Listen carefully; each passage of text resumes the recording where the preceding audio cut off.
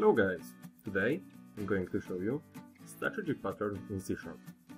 A strategy pattern is mainly about selecting a special strategy for a special use. We are going to create a traveler app application where we are going to have two main classes, a travel planner and a travel strategy. This travel strategy will have three derived classes, a car, a bus and a plane.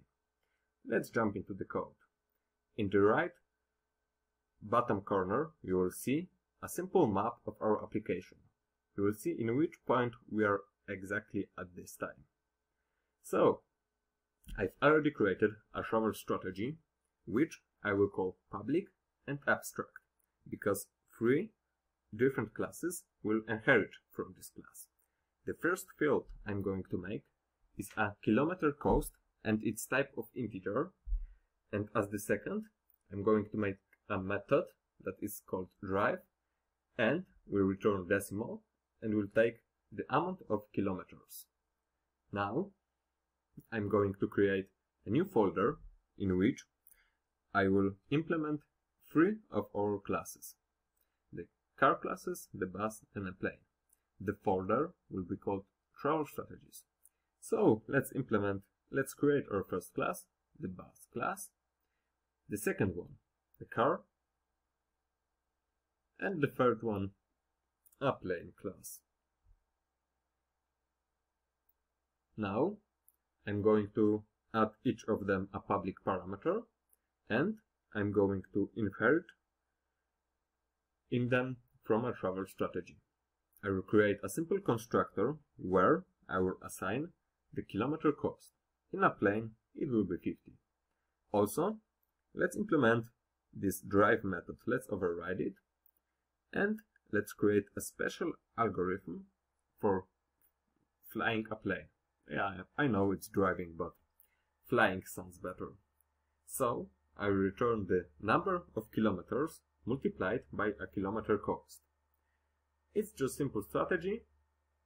At the beginning, I'm going to copy that for each of our class. Then we're going to modify it. Also, let's call it public. Let's make it inherit from travel strategy. Let's call the constructor and assign the kilometer cost to, let's say, 25. Now, at the end, the bus class, and we'll be ready.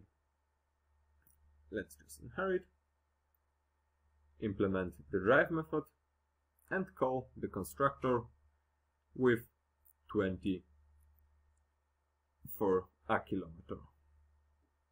Now I'm going to modify this drive method in a plane.